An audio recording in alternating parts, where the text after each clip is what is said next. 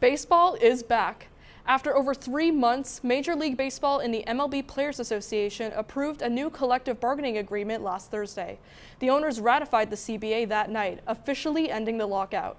The CBA will increase minimum player salaries to $700,000, which is 23% more than the current minimum. This will go up to $780,000 by 2026.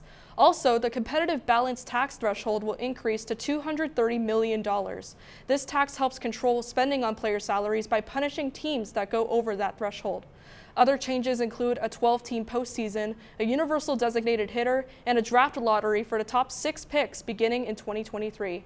Despite his initial worries, MLB Commissioner Ron Manfred says the CBA will benefit both players and fans, and he's excited for the future of the game. A full 162-game season will be played. The regular season will begin on Thursday, April 7th, and end on Wednesday, October 5th. For Rambler Sports Locker, I'm Abbey Sileo.